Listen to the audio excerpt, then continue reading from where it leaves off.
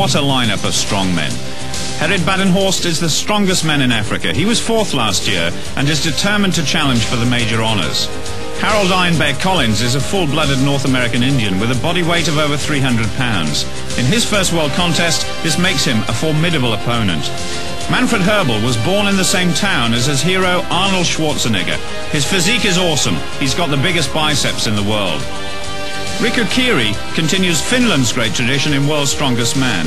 At 145 kilos, he's the heaviest man here.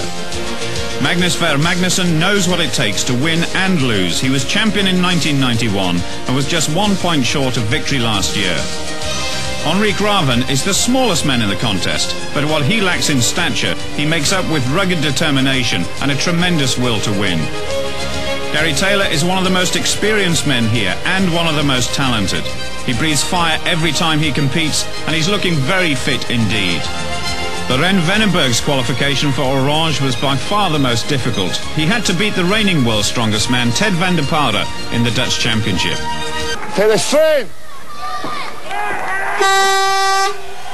He has to start very low, and this year there's a rope to haul yourself along, so this really is a test of all-round strength and not just body weight. And there's even some barrels on the back of the lorry to make it heavier, as if 7 tons wasn't enough. Gerrit finished 5th in this event last year, and he's making progress. The front of the vehicle must cross the white line. 27.55 seconds, so the gauntlet is down in this year's contest, and already the Hoeberl, and already he's becoming a favourite with the crowd. He's a great showman, but this is where it gets very serious indeed. Ready? Take the strain. Manfred is Austria's strongest man, and you can see why. I'm sure he's going to put those 26-inch arms to good use. Remember, 27.55 seconds is the target. Just look at the effort. He's very mobile for such a big man. It's fast. 24.6 seconds. It's the first time it's ever been used. But if one man can get it right, it's Magnús Ver Magnússon. Second equal with England's Jamie Reeves last year. Jamie, who's recovering from injury at the moment.